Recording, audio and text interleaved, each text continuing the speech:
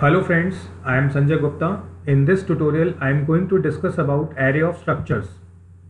So first, take a look on this structure declaration. In this structure declaration, we have total 3 members.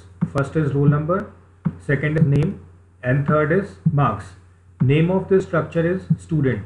So now the problem is we want to store roll number, name and marks of 10 students. So we have declared an array of structure named as S, and the size of this array is 10. Here is the memory allocation of this array of structure, which contains total 10 blocks.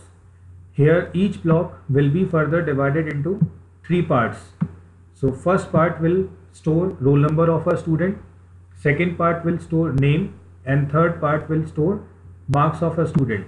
The size of this first block, whose index is 0, is 16 bytes.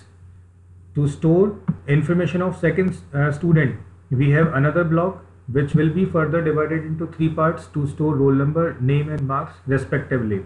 The size of this block will also be 16 bytes and the index is 1. So to store third student's information, we have index number 2 and so on. We have 3, 4, 5, 6, 7, 8 and 9 index.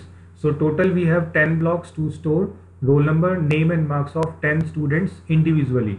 If we calculate total size of this array of structure, it will be 160 bytes because we are occupying 16 bytes to store information of a student, and we are calculating total size which is equivalent to 16 into 10, which is 160 bytes.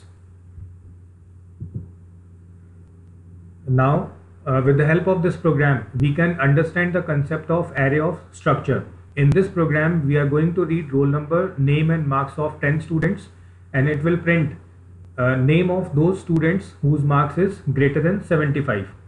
So here, first of all, this array, this structure is declared. Further, to store information of 10 students, we have declared array of structure. For loop process, we have used or declared variable I. As we all know, in case of array, we have only one variable so that it can be repeated with the help of loop. So in this loop, we have mentioned the statement s of I dot name, s of I dot roll number and s of I dot marks. So here value of I will be changed every time the loop rotates.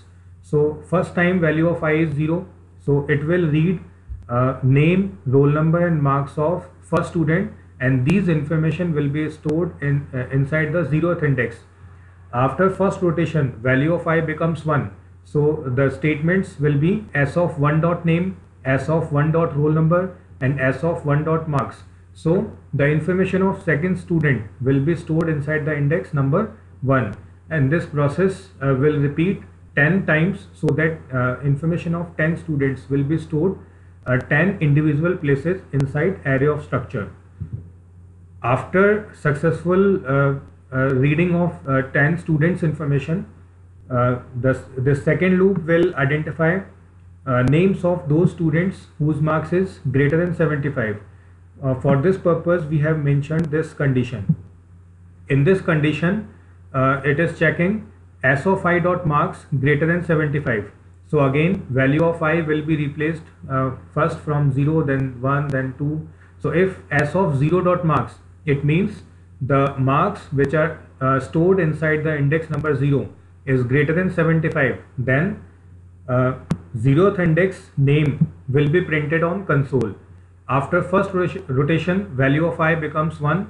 So if condition will become s of 1 dot marks greater than 75. If it is true, then puts will print a name of the student whose information is stored on one index. So this process also repeats 10 times so that whose names will be printed on screen whose marks is greater than 75. So you can easily analyze that if you want to store more than one information of different data types. So first we can declare a structure, then we can convert that structure variable into array of structure, and with the help of loop we can manage n number of information using only one variable. Now it's your turn. You have to implement these two programs with the help of previous program which I explained. The first program is write a program to read book number, name and price of 10 books. Now print book number and name of those books whose price is between 500 to 1000. The second program is write a program to read employee ID, name and department of 10 employees. Now print ID and name of those employees whose department is sales. So implement these programs so that you can understand the concept of array of structure. Thank you.